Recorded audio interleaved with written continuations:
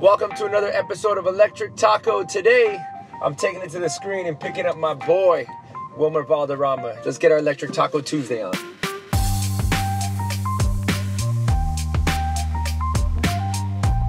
What's up, bro?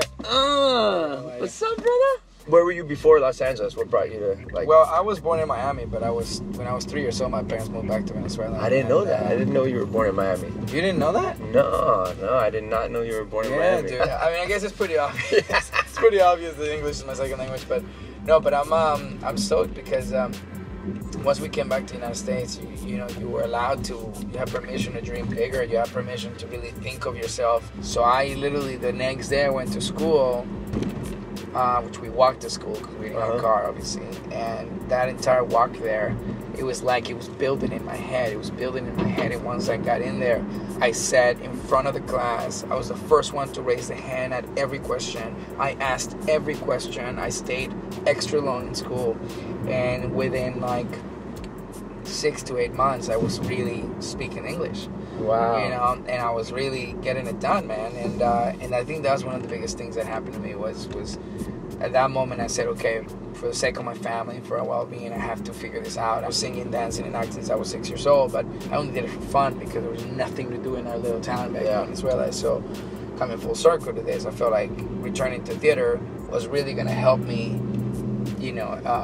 improve my speaking skills. It was going to improve my ability to speak to others and communicate, and it was going to force me to read. It was going to force me to speak out loud and really speak my mind, and that's what it did, man. Theater really kind of broke the shell. I learned how to speak English, like the world opened up. You're like, where am I?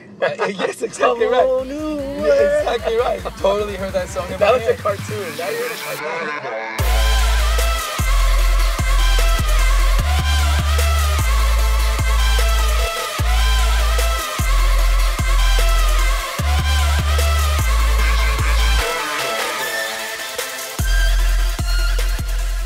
each other for many years. Yes. But I feel like the times we get to talk, I don't get to ask some of the questions I've always wanted to ask. So now I get to get a little bit deeper and ask you some other questions. Yes. The answer is yes. I've always thought of you as someone that's so special, someone is so different, and it's so hard to find. I want to say I fell in love with you when you were Eduardo Fresco. That's when I was like, so many people discover. Do you want to speak on? Do you remember who Eduardo Fresco is? Yeah, so because that's your music side. You have a big music side. I have an alter ego. Yeah, alter ego. His name is Eduardo Fresco, and I'm sure right now we're gonna cut too. No, we don't cut out of this. You gotta explain. Really? You gotta paint the picture. Okay. You gotta paint it all right now. The description was that if Enrique Iglesias and Ricky Martin had a baby, that would have been me, Eduardo Fresco. So we developed the script. It was awesome. Then we developed the look, and we partnered up with 20th Century Fox and we sold it to ABC. The show, we decided, okay, let's figure out the tone. So we decided to fund a music video. And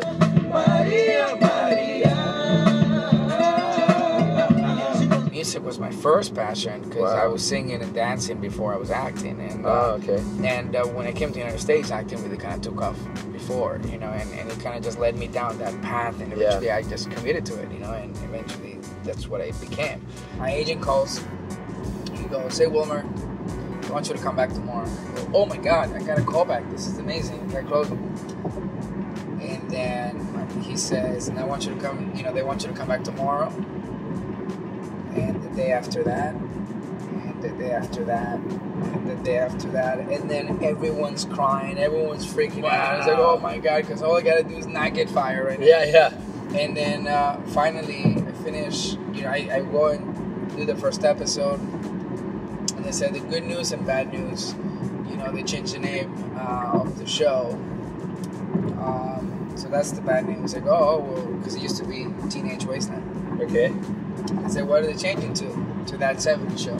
And congratulations, Fox just picked it up for a first season. Wow. And that 70s show went on for 8 years and 200 episodes, and changed my life. That was history. About cars that could drive themselves. You notice I'm not like No way! That's crazy. In my car. Wait when we get there, right? You're such a dick because I told him, I won't do it.